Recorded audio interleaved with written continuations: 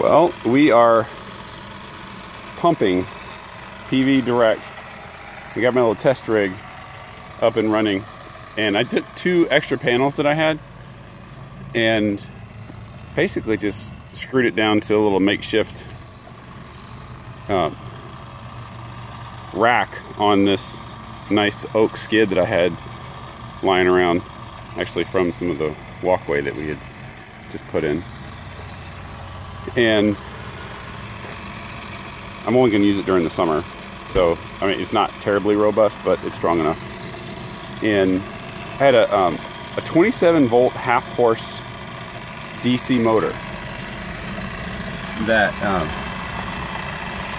I got from a guy on Craigslist, and this great little, what do they call it, a recirculating turbine pump. It's a Roth, and it's a turbine pump, but it's a regenerative, that's the word, regenerative turbine pump, which is somehow or another kind of like a hybrid between a pure centrifugal pump and a pure turbine pump.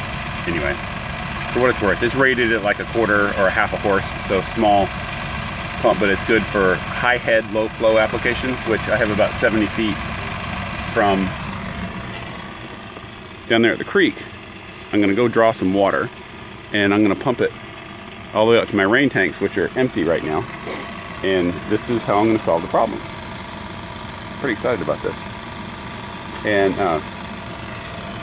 anyway, a couple quick lessons learned.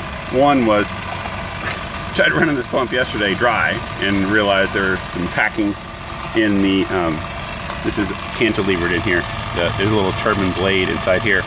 And the packings obviously required water to run properly.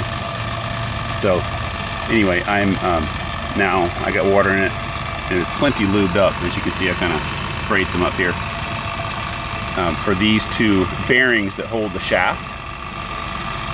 But once I got water in it, it spun pretty easily, because yesterday it seized up and this thing wouldn't even run it. Second lesson learned was that I let this thing run just engine only, or the motor only, and realized that it was getting really hot. And then I took a closer look at the data plate.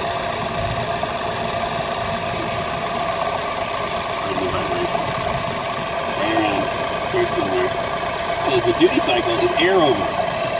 And I've never seen that before, but I figured probably had something to do with the fact that there are no holes in this motor and it needed to cool itself. So anyway, have a look at this. So I went in and just cut a piece of sheet aluminum and put some self-tapping screws in. I did drill them, but put a couple of screws in to hold it in place, and bent the blades, and I made a fan. And so I'm playing with the pulley ratio right now to see, but this is probably a little bit, maybe 1750, somewhere around there, because I think it's spinning a little bit faster than that. And I'm stepping it down a little bit, so yeah, somewhere around 2,000 RPM, which is fine. I don't want too high of a gear ratio because then it won't start itself up. Right now, it may not, so I gotta let it kind of run a little bit. Yeah, see, right now it won't, which I'm gonna have to do this manually somehow or another. So anyway, that's kind of where we are. Let me crank it back up and we'll see how it pumps a little bit. Here, I'll be right back. Okay, so I'm just gonna let this thing break in a little bit. I'm just testing it here, but this is a pretty happy sight. We are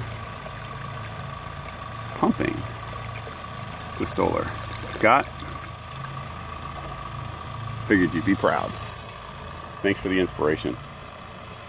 I'm gonna just run get the pallet forks, run this thing down to the creek, set it down there, and get some longer 1-inch intake with a little basket filter and a check valve on it, by the way. So I'm gonna put a basket filter on the bottom of this intake that goes in the creek, and right above it I'm gonna put a check valve. so that it keeps the water in the pump, and then in the supply line, the output line, or discharge I think they call it, that goes about 500 feet up to my rainwater tanks. And I got 5,000 gallons of rainwater that I need to fill up, so let this thing run and see how long it takes. But anyway, that check valve is going to keep the whole system wet, so I don't have to reprime it, is my guess. But anyway, that's it for now. See how it goes.